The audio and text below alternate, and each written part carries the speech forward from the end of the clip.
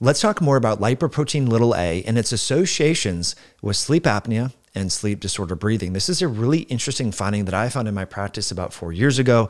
As you likely know, I work with people all throughout the world who go and get lab work, and we talk about nutrition and exercise and sleep recommendations to improve their biomarkers and overall health. And I found that oftentimes individuals with high LP(a), there was a co-occurrence of sleep disorder breathing and sleep apnea. And I was really curious about this because oftentimes these clients would have, some markers of insulin resistance and some dyslipidemia, slightly lower HDL and increased LDL, but oftentimes their LP(a) was off the charts. And we hear a lot of the time that LP(a) is this hereditary biomarker. Like you can't really do anything about it. If it's high, it's high. You might want to take a PCSK9 inhibitor or a statin, right? But I started to ask more probing questions, and I found a co-occurrence with sleep disordered breathing, which is on the spectrum of sleep apnea. So as you likely know, we've talked with Dr. Stasha Gomanek and Mark Brahenna about this at length, going back to 2015, right? About 10 years. We know that when you're sleeping, you should be nasal breathing. You should have your mouth closed, your tongue should not be collapsing your airway, and you should be breathing through your nose. But oftentimes we have deviated septums, we have small palates, we have, enlarged necks and so forth. And that causes people to start to mouth breathe.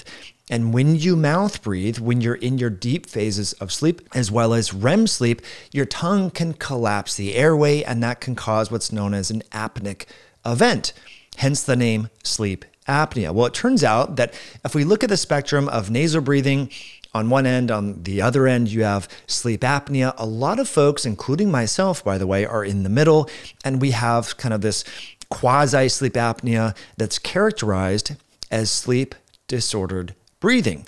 And this is why myself and many of you have benefited from mouth tape. You go to Walgreens or Rite Aid or Amazon, you buy the 3M MicroPore tape, you tape your lips shut at night, and there's other brands out there now that are branding this. And you can even get Breathe Right nasal strips to expand your nasal passages to encourage or incentivize, if you will, your nose to really uptake oxygen while you're sleeping. And that can help with sleep apnea and sleep disordered breathing. Some clients I work with, they have sleep apnea devices and beyond. But when we have these transient apneic events throughout the night, that causes a lot of physiologic shifts in the body that are maladaptive, that can lead to inflammation, dyslipidemia, and insulin resistance. And it turns out there's research showing that there's an association with LP(a).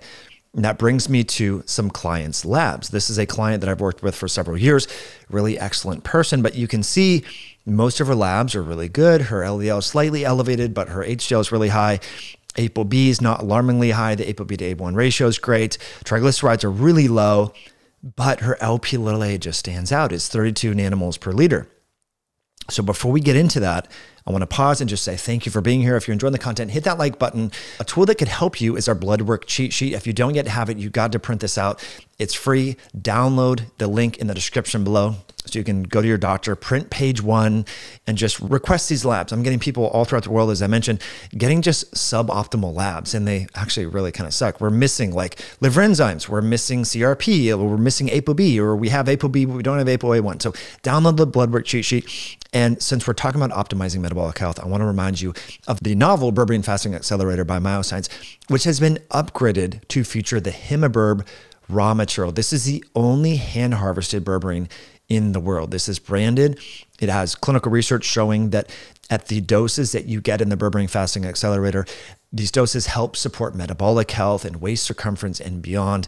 Again, this is wild-crafted berberine that is derived from the Himalayas. It's an awesome raw material, one of the best in the world. So you can save using the code podcast over at myoscience.com. I'll put links in the description below for that updated new formulation over at myoscience.com.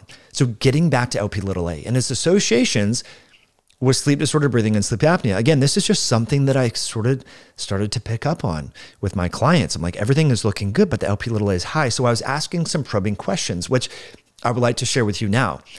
How do you know if you have sleep disordered breathing? And I learned this from Dr. Mark Brahenna. He's been a friend. He's been on the show many times. We can put those links in the description below.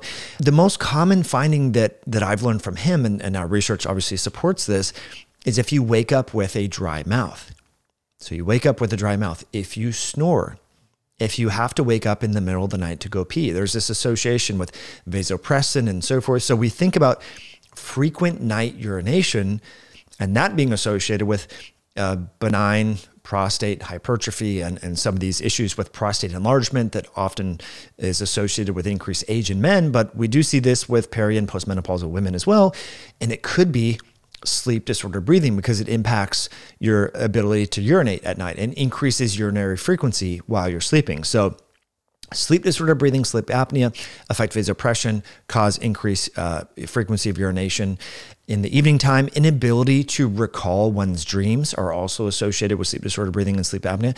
If you snore, and if your partner mentions like, hey, you snore, like you toss and turn, and this is what I noticed with my daughter. She's definitely a mouth breather. When she was a young child, she would just move all over the place. Like her body was uncomfortable. Sometimes she'd wake up on the other side of the bed and just there's drool everywhere. So she was definitely a mouth breather. And so we got her a myo brace. We did a lot of, she had a little bit of a tongue tie, and now she is more of a nose breather, but mouth tape really helped with her. So those are the symptoms. And again, you can go to Walgreens or Rite Aid or any drugstore and buy the micropore tape. I don't have any financial affiliations with any of those companies, but this is something that anytime I travel, I bring this with me. I use it all the time. I recommend it for clients. And I have found with my clients that when they address this, their LP(a) goes down. And I was really curious about this. So it turns out there's research to support this. Here's a paper that was published in 2019 titled Effect of the Interaction Between Obstructive Sleep Apnea and Lipoprotein(a) on Insulin Resistance, a large-scale cross-sectional study. And the study found that there are associations with sleep disorder breathing, sleep apnea, and elevations in both insulin resistance and LP(a). There's actually numerous papers here. I'm not going to get into all these different studies, but I think that this is going back to the early 2000s.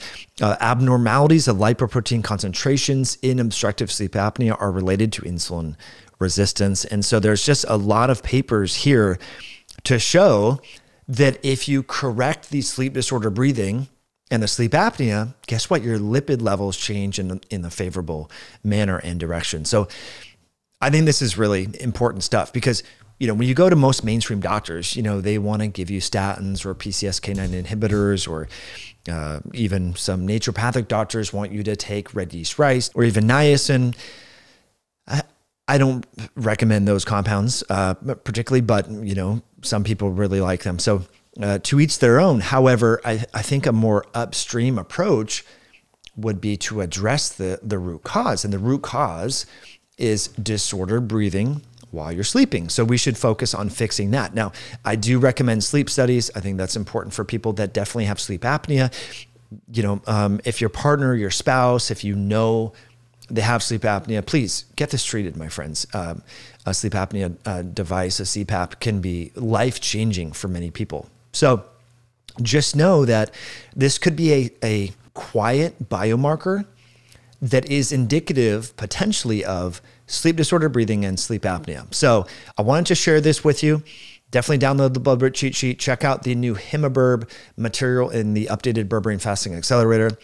And we'll catch you on a future episode down the road. Hopefully you enjoyed this video, got some value from this. If you did, please hit that like button. Be sure to share this with a friend, and we'll catch you on a future one down the road.